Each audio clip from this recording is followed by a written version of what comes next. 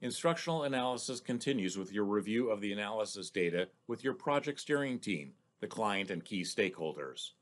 Facilitate that review and enable them to question and challenge the data, and ask them to add or to otherwise amend it and focus it as they see fit as stakeholders and leaders of those target audiences and business processes.